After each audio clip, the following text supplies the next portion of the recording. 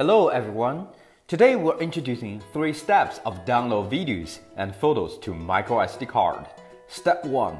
Have a write card and turn on. You may consider to buy a Class 10 microSD card which is now greater than 120 GB in storage, then formatting it in FAT32 or exFAT. Insert the card before turn on the remote controller.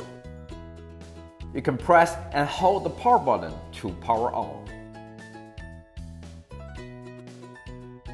Step 2. After hardware connection has been complete, you can press and turn on the depth holding. Thus, V6 will not trigger the beeping after 10 minutes. Use your cell phone connected with the remote controller's Wi-Fi, then open the FIFISH app.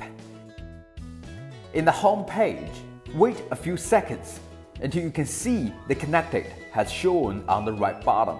Step 3. Select and download. Press the median on the top, then press Device. You can preview the picture and videos. Press and hold on either one of the preview pictures to start your selections. After the selection, just press the star, then press Download to remote control.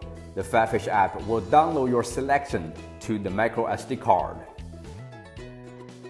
The video download procedure will be the same.